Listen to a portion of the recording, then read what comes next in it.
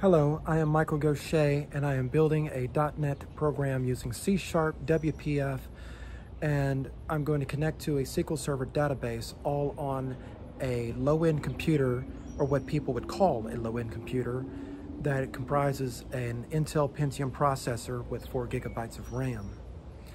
I want to take a step back to the concept of RSS feeds. RSS feeds, which are synonymous with websites that distribute their information using the RSS format, I represent that in this program using tabs. And each tab is synonymous with a website and that website's RSS feed that I've subscribed to. And so what I want to do was take the tabs as a way to dynamically drive the user interface. A tab is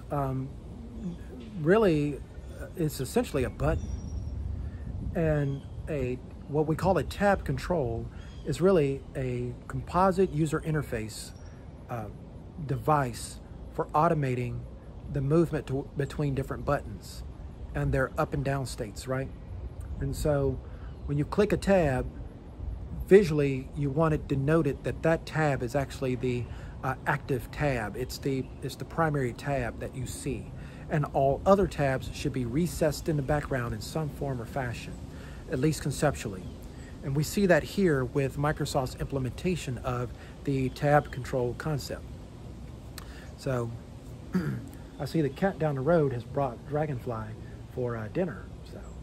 And so you want to use those tabs to basically bridge between the feed and the data for the feed.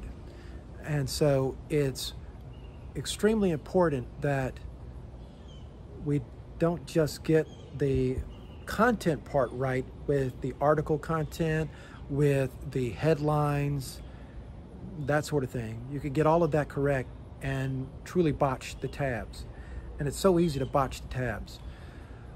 What I do not show as an example here is how we optimize the performance of tabs, because when you use a tabbed interface and you're interacting with data like this, then you run into performance situations that you can definitely deal with successfully. But before you even encounter all of that, you have to have an approach to tabs. How are you going to build them? How are you going to include and exclude tabs? Whether or not you disable certain tabs. Do you prevent the movement from one tab to the other while data is being loaded in one tab, right? So those are all questions that we don't deal with here, but those are things you should be aware of. And we're also using the WPF API and not the XAML markup for defining the tab control and the tabs therein. We could absolutely do that. Even while we're writing code that is dynamically driven, there are ways to link XAML to databases through automatic data binding, and XAML provides complete provision for that. And we could have gone that route. And if you follow the documentation for XAML very closely, in all actuality, following that approach is a faster, quicker way to build a program.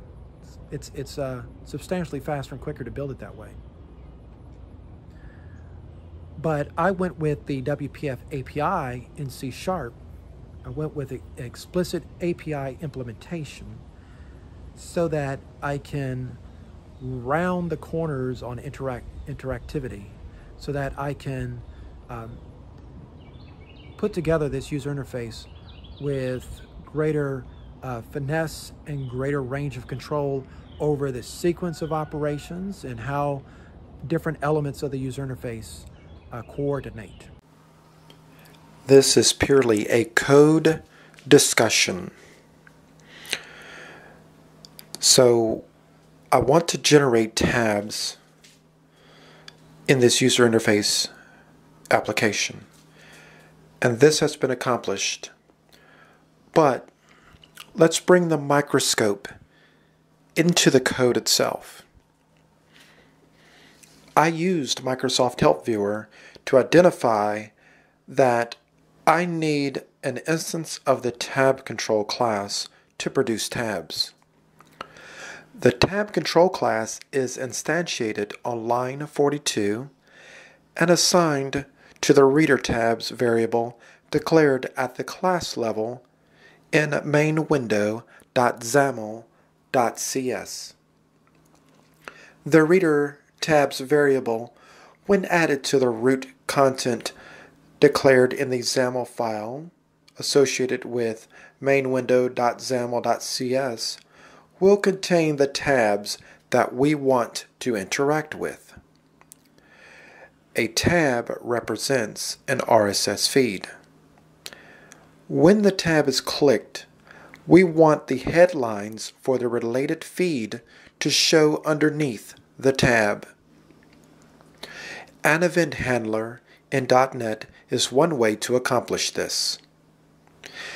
An event handler binds action to a function that will execute code associated with that action. In this case, the action we are interested in is the act of clicking a tab. The event handler setup on line 50 relates the action of clicking a tab with our custom logic. The logic will be shown later. On lines 52 and 53, we pull data from the database into variables where we can access the data that drives the software program. On line 55, we have a list of all RSS feeds. This is a unique list of names, the name of each RSS feed. Lines 57 through 73 is where we create the tabs that go into the instance of the tab control defined on line 42. On line 59, we set up a tab. In Microsoft.NET WPF, this is called a tab item. We set the header for the tab item to the value of the name retrieved from the list of names on line 57. We assign that value to the header on line 61.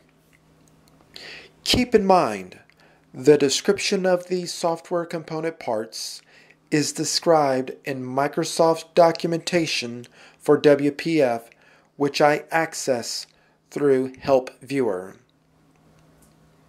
While setting up the tab item on line 59, the body of the tab is set to a list box on line 62. This is where all the headlines will go. That list box is instantiated with the display member path property set to headline text. Headline text is a field in the collection that we are referencing in the name of RSS feeds and RSS article. Use of the display member path lets us use the item source property later on to induce automatic data binding in Microsoft WPF. So that way, when we connect a part of the RSS feed article collection to the list box through the item source property, WPF mechanisms will be in play to automatically put all the items in that list into the list box for us so that we don't have to do for loops and other logic to make that happen. I add the tab item to the tab area on line 70. Line 69 is irrelevant to that task and exists for convenience whenever our own code needs to access the tab item. The code sequence on line 70 relates directly to the variable on line 42. We can restate this as we create an area for the tabs on line 42 and create those tabs on line 59 and add the tabs to the tab area on line 70. That is the core of what we have done. So line 42, line 59, and line 70 are all connected, and those three lines is what manifests the tabs on the screen. On line 72, we access the list box instance from line 62 and set up an event handler. What that does is anytime a headline is clicked in the list box, custom logic will execute in reference to the headline that was clicked. The event handler on line 143 is connected to the list box when that relationship is made on line 72. Whenever a headline is clicked in the list box, this function executes. When this function executes, it in turn executes the apply article function on line 150. I've collapsed the definition of the function on line 150 as its details are not relevant to the discussion here. The function on line 162 is that very same function connected to the tab area on line 50. Whenever a tab is clicked, this function executes and does four things. First, it validates the status of the feed data for the purpose of accessing the feed. We would avoid accessing the feed data through an invalid position. So when a tab is clicked, we want to make sure that the numeric position referencing that tab is a valid numeric position. Not only does that keep the program from crashing, keeps our code from generating an error, but it allows us to run this function with supreme confidence. Second, it grabs the feed name from the chosen tab. This is not the only way we could have done this. We could have stayed with the numeric ID on line 164, but in this exercise, it was far more practical to retrieve the name on line 168 and use it to access the list of feed articles for a given RSS feed. Third, this function sets up the feed headlines based on the feed name. A minimal set of validations are in place to ensure this is done correctly. Fourth, and finally, this function forwards the selected headline, if any, to the apply article function on line 150. Reusability is an active concept here since the apply article function is accessed from line 145 and line 181. You'll see that function access from both of those lines. At the core of this discussion is the operation that takes place on lines 42 through 70. Again, lines 42 through 70. That is how RSS tabs are generated in a UI, a user interface application, using C# and the WPF API.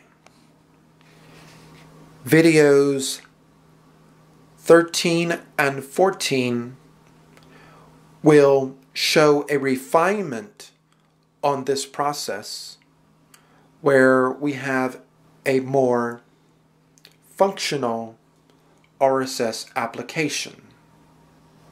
And then in the final video, video 15, I cover the conclusions on this process.